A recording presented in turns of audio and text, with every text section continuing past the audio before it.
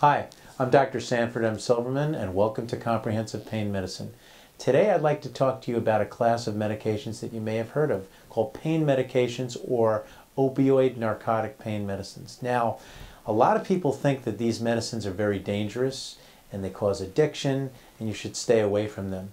Well, the truth is that all of the above are true and all of the above are false. It depends on the patient, it depends on the genetic predisposition, and more importantly, it depends on the type of pain you're having.